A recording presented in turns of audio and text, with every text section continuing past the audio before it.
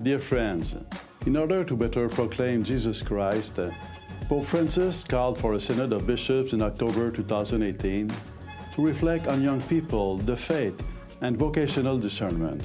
Pope Francis expresses that by listening to young people, the Church will once again hear the Lord speaking in today's world.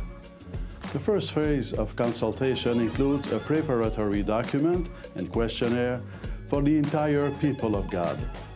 The next phase includes all young people through a website with questions on their expectations and their lives. With your collaboration, the Church can have a glimpse into the world which lies ahead and the paths she is called to follow.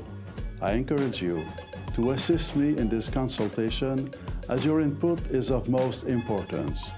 I look forward to hearing what you have to say on the issues involving our young people in the Archdiocese of Montreal. Thank you very much.